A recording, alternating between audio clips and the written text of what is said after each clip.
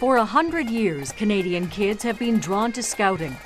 To do my duty to God and the Queen. But Scouts has known for decades it was also a draw for pedophiles. It kept a confidential list of men it kicked out for abusing boys. The list was intended to make sure they couldn't reapply. The Americans kept a system called the perversion files. The number of boys that these leaders have, abused is appalling. Tom Stewart is talking about what was found on the list in the United States kept by the Boy Scouts of America.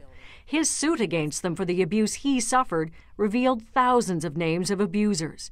And his lawyer, Tim Kosnoff, says it revealed something else. The Boy Scouts routinely did not notify the police when they became aware. In several statements to the Fifth Estate, Scouts Canada reiterated its policy in this country is to immediately notify both the police and child protection services, and insisted that's been the case as far back as we can determine. Which doesn't explain what happened with Richard Turley.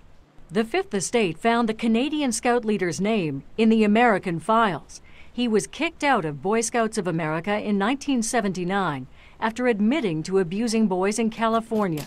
The file shows the Americans didn't go to police. Instead, Turley came right back to Canada and to Scouts, where he found more victims, one of whom was Jason Davies.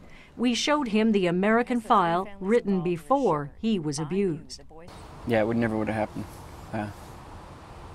That pisses me off.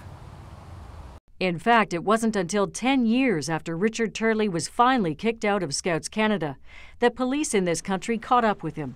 In 1996, he was convicted of abusing 4 Canadian boys.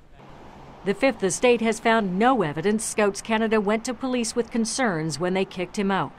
Rob Talek is an Ontario lawyer who battled the Catholic Church over its handling of abuse allegations.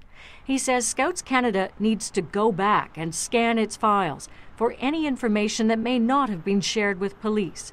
He says even old information is still critical today. If you had someone who was caught a couple decades ago in their 20s or 30s as a perpetrator, professionals who are aware of the patterns of perpetrators will tell you that that sex offender, that child molester, is likely still active today.